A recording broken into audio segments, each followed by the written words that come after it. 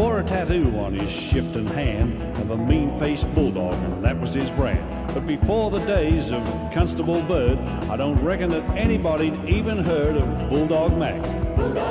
He was just a driver, same as the other guys, and nothing about him get praised to the skies.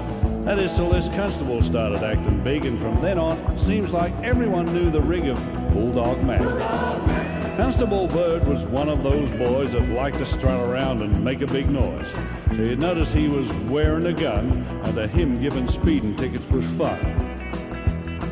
He was running a speed trap at the edge of this town in a place where it was kind of hard to slow down, especially for truckers wanting to make time, and wasn't hardly a driver he hadn't fined.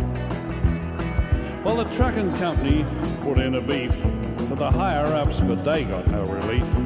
They told them they just couldn't butt in on the local police, and that got under the skin of Bulldog Mack. The drivers got together at different truck stops, trying to figure what to do, as mad as hops. But they were just spinning their wheels in the sand and getting nowhere till one struck a plan. It was Bulldog Mack.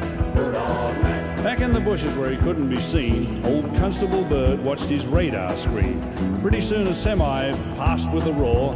Bird cranked up and put the gas to the floor. He turned on his siren and his big red light and glanced in the mirror to see if his hat was all right. Got to the place where he usually made the kill, and the truck speeded up and on down the hill.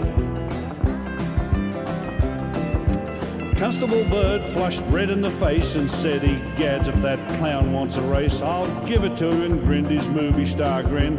Didn't notice behind and closing in was Bulldog Mack.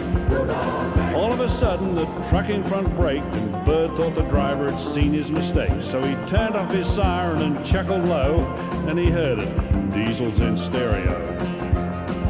He glanced in the mirror and felt a cold chill, for all he could see was the silver grille of a big Mack truck so close behind he could read the revenge in that bulldog's mind. Well, his rear caved in when the Mack moved ahead, as the truck in front just sort of stopped dead. The hood buckled up and antifreeze dropped through the windshield and onto Bird's knees.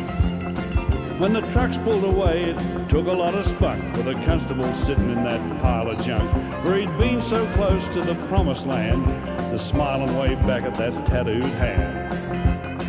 But he did, for he'd sort of come of age. In those few seconds, it was the final page in the story of Constable Bird's speed trap. He knew he'd been wrong, so he tipped his hat to Bulldog Mack.